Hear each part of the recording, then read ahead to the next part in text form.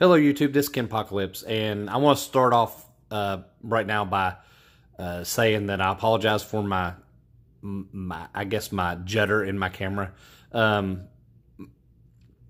tripod is not a tripod anymore. It only has two legs, so it's not doing much good.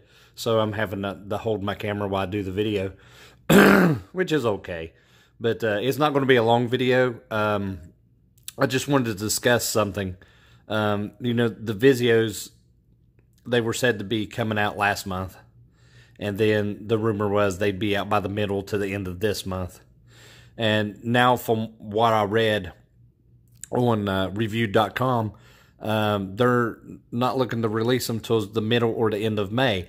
I don't know if that's a Vizio thing or if that's how it was supposed to be all along. And I got misinformation. But we're looking for them to be out around June, and I'm excited because, you got the P and the M series going to be quantum dot, which is going to, add to the color gamut greatly. And, but the peak brightness is going to be the same, 600 nits for the M series and 1,000 nits for the P series. Now that I got that out of the way, Samsung. Now, is Samsung, I don't get what they're doing. Their Q60, which is supposed to replace the Q6FN from last year, which was a 1,000 nit TV. Of course, it's just HDR10 plus and everything. But it's a 1,000 nit TV, and it was built great. It had metal legs. It was a bezel-less design. It was a really sharp TV. But, of course, no Dolby Vision. But here's my complaint. This year, they're bringing out the Q60, which is the replacement for the Q6FN. And the problem I have is I'll put it up for you right here.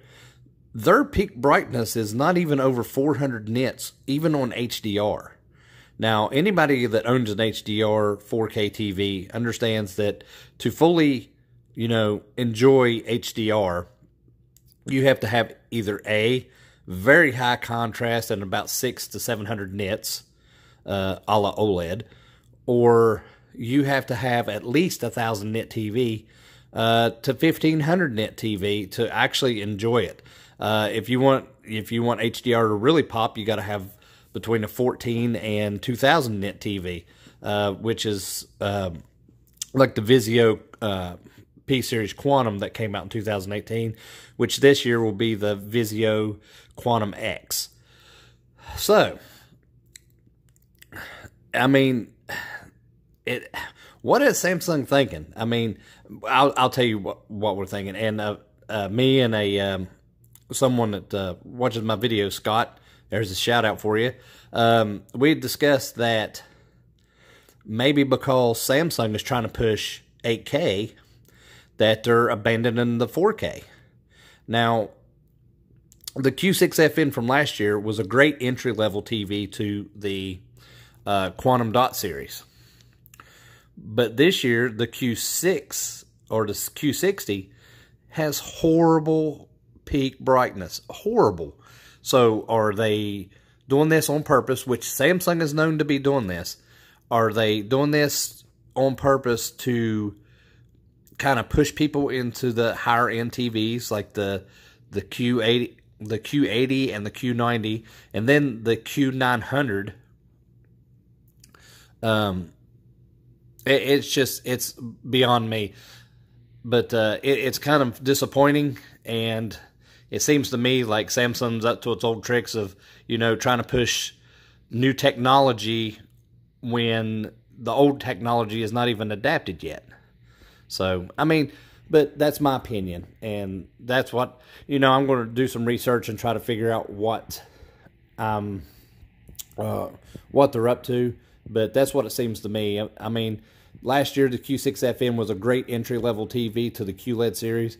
This year, the Q60, which is, basically the same thing. And the build quality, they went from metal legs to plastic. Come on. I mean, it sounds to me like they're giving up on their customer. They're giving up on their consumer base.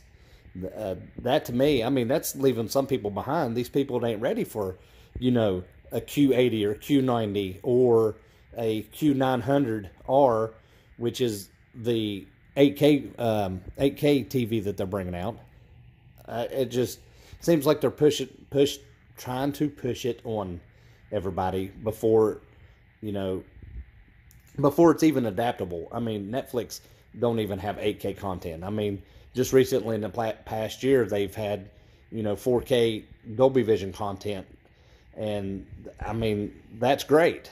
I mean, Netflix is adapting to it. Vudu's adapted to it. YouTube's got their own thing.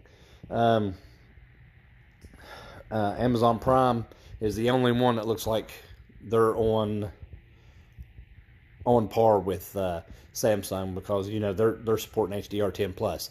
But as 8K content, there's none out there. There is none. There's not an 8K player yet. They're all in production, but they're not out yet. It's just they're trying to push it on us before it needs to be pushed on us. And that's kind of upsetting, because Samsung's a great TV, but from what I'm seeing this year, I mean, check yourselves. Go on to our ratings. It's rtings.com and look up the Q60, which they just did a review on it. It's horrible. I mean, I just don't understand. Why would you go from making a premium QLED TV? QLEDs are supposed to be top of the line. QLED, Q6, Q7, Q8, Q9. But they're making the Q6 and even the Q70. They're plastic. They don't even have metal legs anymore. Hell, even Vizio has metal legs, and they have metal legs this year. I mean, and what the bad thing is, the price has not gone down. So, I mean, they're looking at higher price and less quality. And to me, that's kind of giving up on the consumer base. These people that want to break into QLEDs with Samsung and they buy a Q6 are going to be sadly disappointed. So, but anyway, you know, that's my opinion. I'm sure everybody has theirs. I'd like to hear your comments. So, you know, please leave them. I like to read them. I like to respond to them. But, you know, this is Ken Apocalypse. Subscribe to my channel. Share my videos, and I'll have more for you next time.